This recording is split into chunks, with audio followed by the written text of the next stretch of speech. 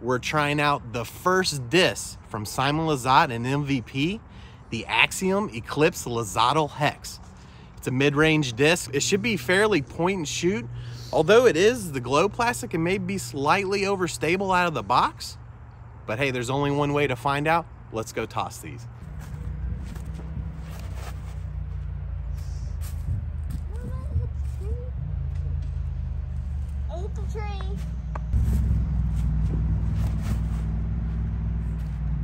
Oh yeah, be good.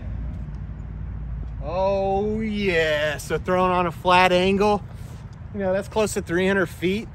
Just nestled right under the basket, no skip or anything, just sat there, parked.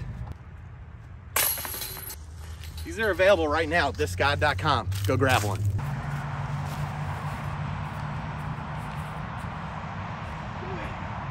Oh, it went right in front of the basket. I think if it didn't hit that branch, it might have hit the cage.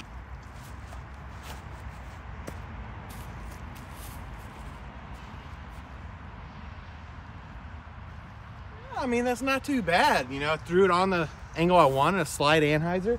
It made it through all the gaps. It just ran out a little steam, a little nose up again. Tend to do that.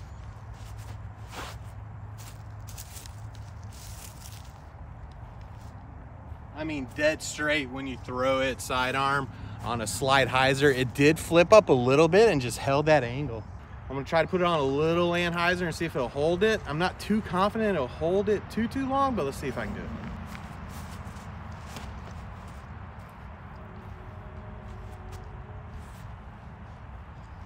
I mean, somehow it snuck through there. That wasn't quite the line I was going for, but hey, it looks like we probably have a putt at it.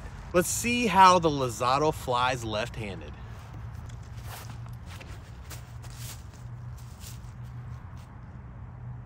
The Lizottl Hex is a laser beam. Get yours today, DiscGod.com. Act quickly before they're gone. All right, the Simon Lizotte Lizottl Hex.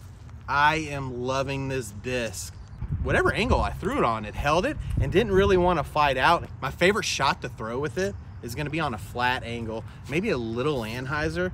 I really found it just to hold it and finish straight forward. The disc I would compare this to the most is the Mindbender, Simon Lizotte's last disc he did with Discmania. I could see this totally going in my bag. 90% of you guys are not subscribed.